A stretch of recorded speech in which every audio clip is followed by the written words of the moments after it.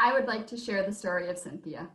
Cynthia is a passionate, highly qualified teacher and the first teacher to win Employee of the Year at Christopher House.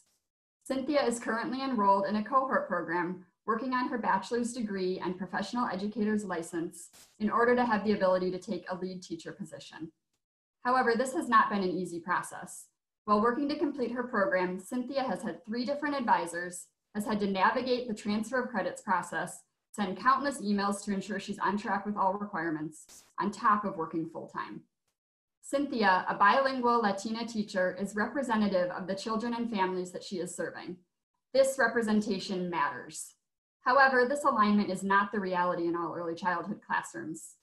According to the 2016 American Community Survey, just 11% of teachers in the city of Chicago are Latinx, and 15% of teachers are Black.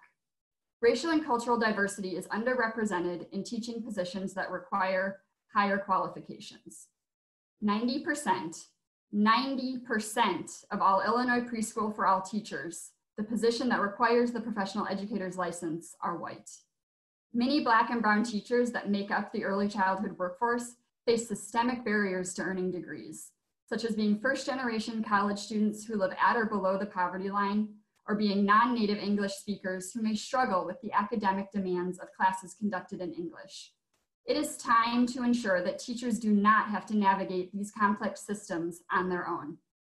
Structured partnerships between both 2- and 4-year higher education programs and early childhood programs to develop job-embedded coaching can provide teachers with the individualized support needed to successfully complete a degree.